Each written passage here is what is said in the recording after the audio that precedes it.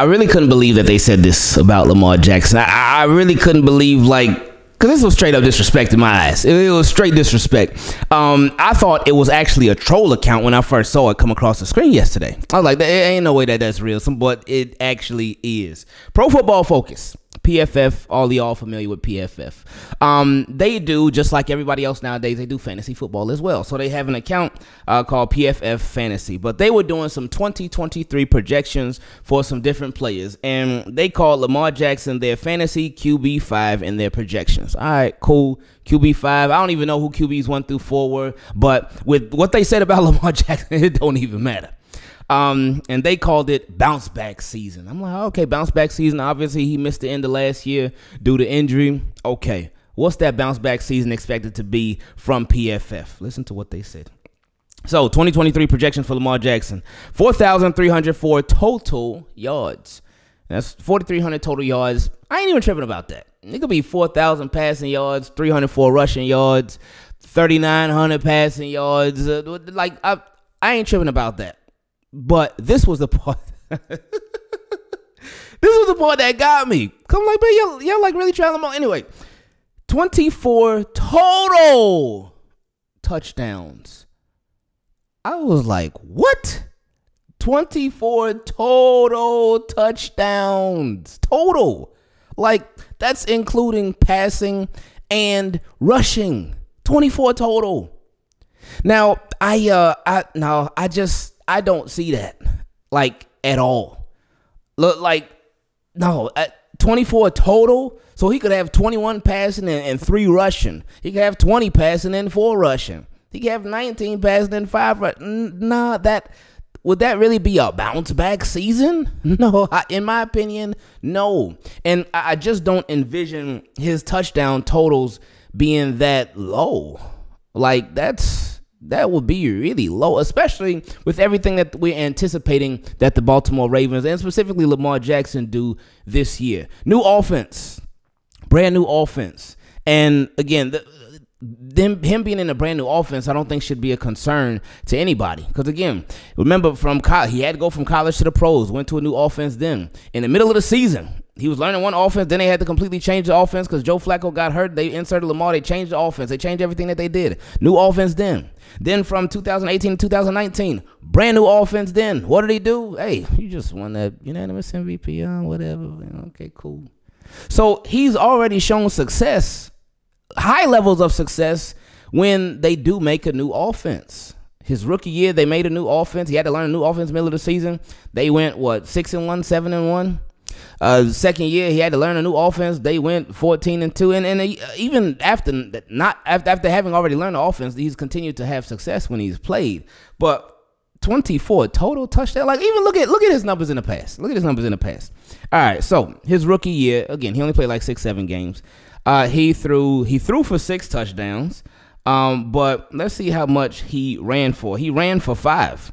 So that was 11 right there. And that's only 6-7 games. And that was his rookie year. So brand new, all that. His second year, he threw for 36 touchdowns.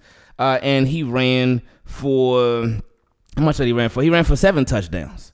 So that's 43 right there. And then in 2020, he passed for 20 touchdowns and ran for 7.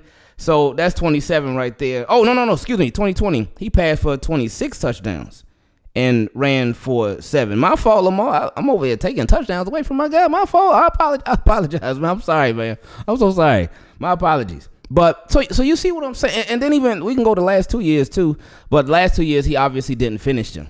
But still, we got to talk about the numbers. 2021, he threw for 16 touchdowns. 2022, he threw for 17 touchdowns. In 2021, he ran for 2 touchdowns. In 2022, he ran for 3. So that's a total of 18 and 20 touchdowns. And he didn't even finish those seasons. Like even last year, it said he played 12 games. Well, he really played 11 games because that 12th game was that Broncos game, and he ended up getting hurt in the first quarter of that game and never played again.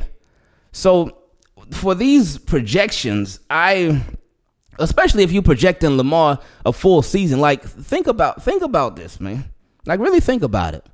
With everything that and a new offensive coordinator too, because I could understand if there was a fear if the Ravens had this guy, that guy, that guy, that guy, if they had Odell Beckham Jr., Zay Flowers, and Mark Andrews, well, not with Mark Andrews, he would get his. But if they had all these new weapons, but they still had them under the previous offense, if they had them under the previous regime, then I can understand how there could be a fear there. But with Todd Monken, it's expected. It still has to be proven now. It still has to be proven. But it is expected that he is going to use the entirety of the field, and he's going to use a plethora of his weapons. And it's important that he does in order for the Ravens to have the most success that they can possibly have.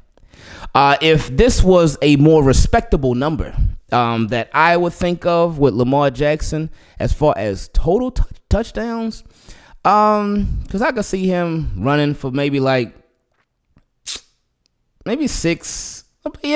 6 touchdowns. Because I don't think he's going to be running like crazy like he had before. But I still think he's going to get his. But I think a lot more focus is going to be getting the ball out of his hands quicker. He's going to still get his here and there. But I think the focus is going to be getting the ball out of his hands a lot more and a lot quicker and to a lot more different targets. And that should be a lot of fun. Just thinking about it is exciting. And we are 9 days away because Friday, Saturday, Sunday. I guess 9 and change technically or whatnot, 10, whatever. But we right there. We right there to the football season, man. We about to play them Texans next week. Oh, so it's gonna be fun, man. It's gonna be we back, baby. We are back. But anyway, I would think 5, 6 rushing touchdowns. And as far as passing touchdowns, I would say 17 games, especially if he's fully healthy. I would go 37. I go anywhere from 37 to 39. Now that's a lot of touchdowns right there. That's a whole lot. But I think with the new offense, with what I expect them to do and how I expect them to be and all the different weapons and all the different matchup problems that they can cause, I think that's realistic numbers. But hey, that could just be me.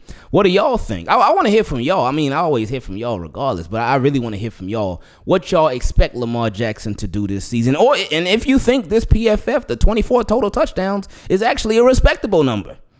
I don't, but do y'all think that that's actually a respectable number, especially with a full season from Lamar Jackson, a full season from Odell Beckham Jr., Rashad Bateman, Mark Andrews, Nelson Aguilar, Devin Duvernay, Tylan Wallace, Isaiah Likely, Charlie Collar, J.K. Dobbins, Gus Edwards, Justice Hill.